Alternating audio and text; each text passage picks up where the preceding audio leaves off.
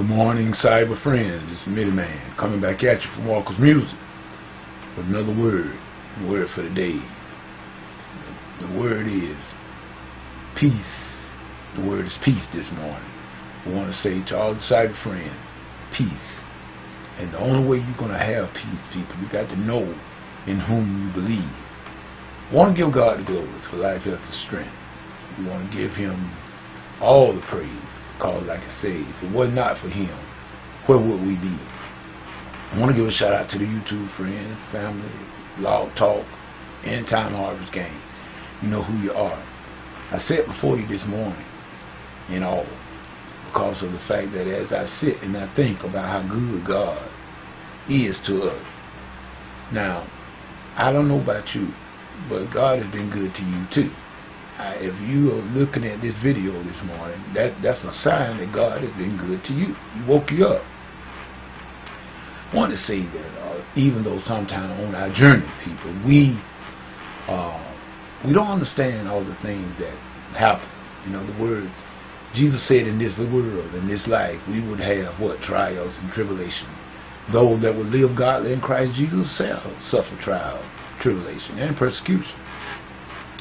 But He said, be of good cheer, because He's overcome the world. And because He overcame, we will also. But we must go through. I wished I could tell you that once you got your act together in your journey, and you're letting the Holy Spirit be your guide, that everything will go smooth. But I'm here to tell you that it's not going to go smooth. Believe me, it's going to go way far from being smooth. Oh yeah, you will have good days, but there are going to be many days when you're not going to understand. But be of good cheer. Your peace is Christ. Christ is our peace. So we can rest assured that a lot of times you be doing the best you can as you feel.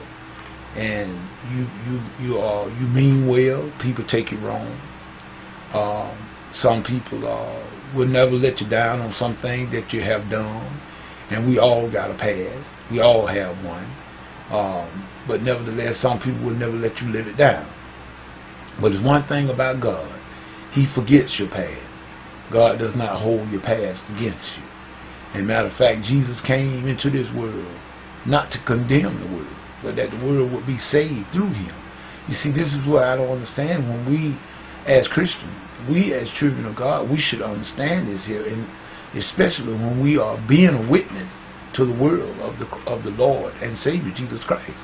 Jesus did not come to condemn, so neither should we condemn. We must be very careful when we're dealing with our sisters and our brothers, and we're trying to lead them to the Lord, not away from Him. And the way some of us, the attitude that we take sometimes, it probably will make, it'll make the people wonder what side are we really on, you know. But Jesus came that we might have life, and that we might have it more abundantly. And He did not come to condemn the world, people. He came that the world might be saved through Him. Now, first of all, we must realize that we are not Christ. We can do nothing. The only thing we can do is be a witness. And I didn't say go around witnessing. I said be a witness. That's what He wants us to do. And as the Holy Spirit be your guide, He will lead you into all truth. Just like He did Philip. He led him to the Samaritan. The Holy Spirit will lead us where we need to be. And believe it or not, sometimes you're going to find yourself in situations, sometimes in circumstances that you don't believe sometimes that the Lord got you there. But you stay there until you hear from the Lord. No weapon formed against you shall prosper. In other words, in every mouth to come up against you in judgment can be condemned. That's the word of God, people. That's Isaiah 54.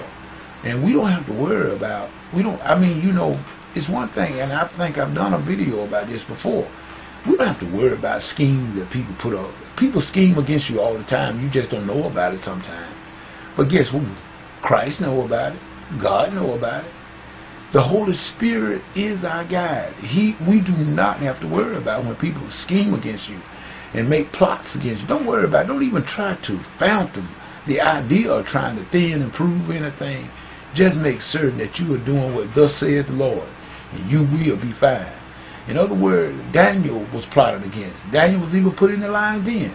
Shadrach, Meshach, and Abednego, they were plotted against. They were put in a fiery furnace.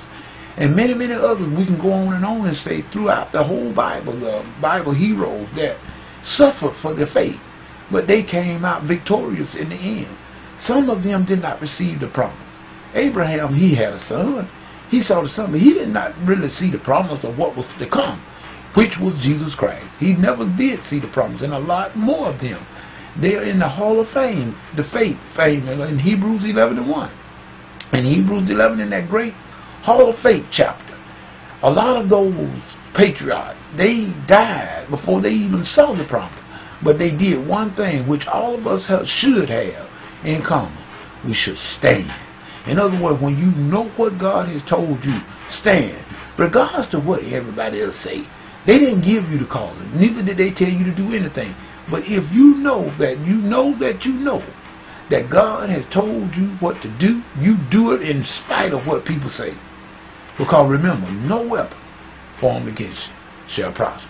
And every tongue and every mouth that come against you in judgment shall what? Be condemned. So don't worry about it. Just do what thus says the Lord. This is Mitty Man saying whatever you get into. If God is not in it, get out of it, because it's going to come to nothing anyway.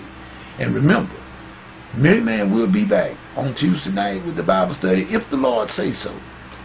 If it be His will, we will be back with the Bible study. That Bible study will go on, regardless to what, as long as I'm alive. And Jesus tells me to continue to do it.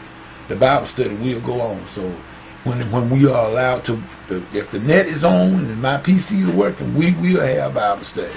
That being said, this Mitty Man saying peace. Have a great day. If you go to worship service today, make certain that you hear from God. Not man, but God. This Mitty Man saying peace. Goodbye.